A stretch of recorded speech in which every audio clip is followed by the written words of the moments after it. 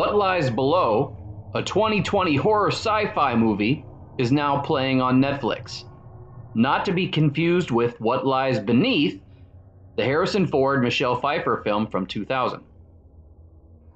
What Lies Below is basically a shitty, modern version of The Shadow Over Innsmouth, only with a 3-person cast and terrible effects.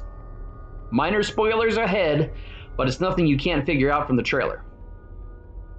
Young adult daughter goes to a cabin by the lake to stay with mom. Mom is dating a sexy young scientist.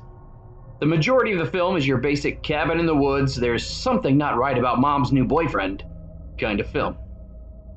Through a series of bad CGI effects and lame encounters, we realize that sexy boyfriend is part lake monster. And we never get a full shot of him transformed, it's just really bad fish scale arms or pants. They actually look like something from the 50s. And what was the whole point of The Shadow Over Innsmouth and every recent cult film? The monster has to impregnate someone. Mom gives birth to a baby lake monster. Sexy boyfriend takes baby outside to feed it. We spend 5 minutes with the daughter calling the police and finally getting them to come out to the cabin. But then the movie has its little twist horror ending and then just ends. That's it, credits roll. All that time wasted with the call to the cops and they don't even show up.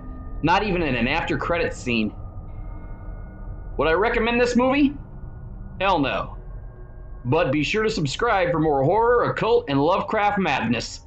Until next time, Cthulhu Patagon.